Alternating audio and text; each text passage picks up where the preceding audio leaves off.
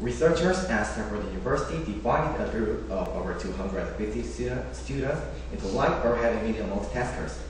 Light multitaskers focus on just one or two sources at a time, listening to music while working, for example. Heavy multitaskers surf the web, tackle text on their mobiles, and read or write all at the same time. Lead researcher Clayton Ness wanted to see how this would affect the way their brains work. He says, "You all think that people who are multitasking with all this media at once will be great at ignoring irrelevant information. However, we discovered they are suckers for the irrelevant. Not only that, but heavy multitaskers are worse at organizing and sorting information and worse at switching from one task to another."